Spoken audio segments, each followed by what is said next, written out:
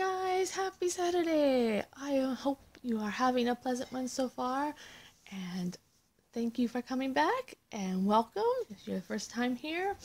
Today I am doing the ballpoint pen challenge, which I have seen around YouTube lots of times, and so I'm really looking forward to this. And I am sort of gonna lump this in with the cheap supply challenge as well, because this awesome Doctor Seuss pen that you see I'm working with that I saw in the store, and it just screamed my name. It was just like, fluffy Doctor Seuss pen. I must have it. I just could not leave the store without it. And it was about $2 at the store. I'm just like, wow, that's awesome. And I am actually really impressed with how it worked. I mean, it was really smooth. It glided on the paper well. It did like the shading really super well. I was really impressed with it. And I just, it was so awesome. I might get a second one just in case I overuse this one and it dries up, and I'd be really sad. But it will make a good decoration because, like, Dr. Seuss, childhood, amazing. I love it. Anyways, I'll stop going on about that. But look at this, guys. I actually finished a whole drawing in one video.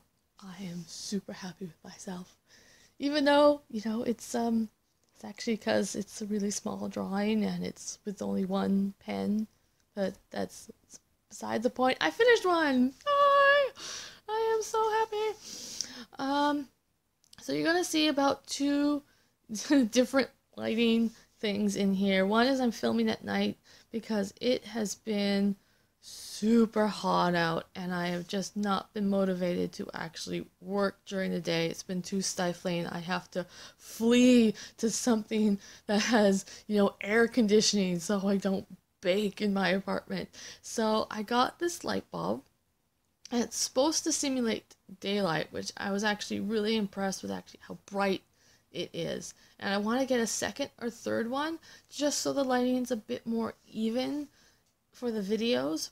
But I was really anxious to try it out, and I'm really glad I did, because this is great because now I can film at night while this heat wave is going on, and it'll be much cooler and I can still get work done. So it'll be really good. So you guys let me know. I can't talk today. I'm so sorry.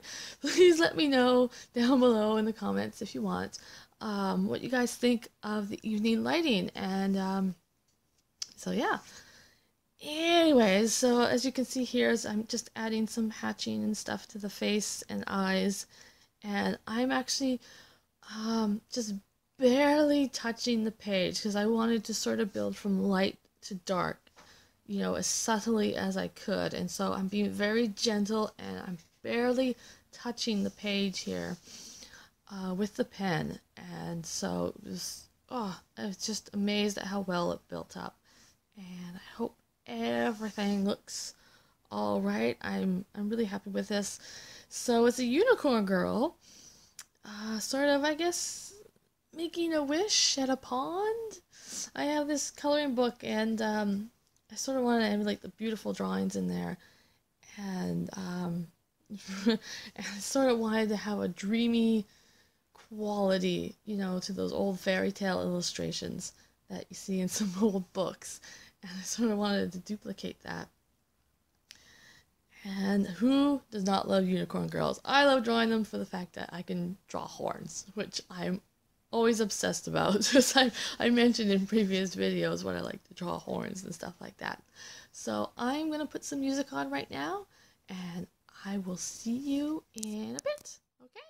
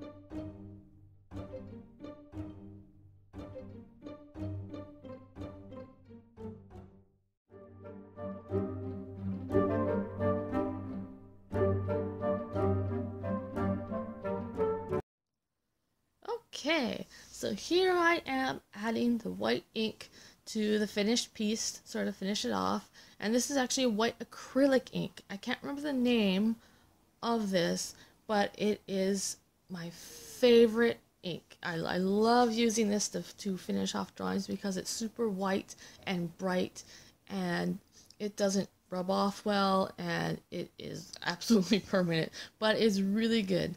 And so what you see I'm doing here is I'm just touching the tip of the brush to the dropper part, just so I don't take too much. And the surprising part about this is I was trying to get the white to stay, but as it dried, it started to change, of course, because it's a ballpoint pen, to like a bluish purple. It was a beautiful color, but I was really surprised at this happy accent because I wanted to make the water look like, you know, water surface. And as the ink was drying, it was just smearing the ink, which was actually, you know, I actually really liked that effect because it looked like it was actually water instead of just having blobby white ink on the top. So I will remember this technique so I can do it again, because I really like the effect of that. And you can't see my frustration here as I'm trying to rub it on, like, stay white, stay white. And the more it dried, the more it gave this inky wateriness to the end effect here. So wow, I'm actually, like I said before, I'm really happy with it. And at the end part here, you're gonna see I'm adding little white sparkles of white ink. So I'm just filling my brush and I'm just tapping it off so it splashes down on top of the drawing. And I like to call that the clamp effect, because in the early days of clamp, you know, and if you see the earlier manga stories, you see this white sparkles everywhere, and I sort of emulated that when I first started drawing manga, and I still do it because it's fun to do, to splash ink down. And yeah, I hope you guys like this, and I hope you guys enjoyed watching this, and thank you so much for joining me today, and I will see you in the next video. Bye bye.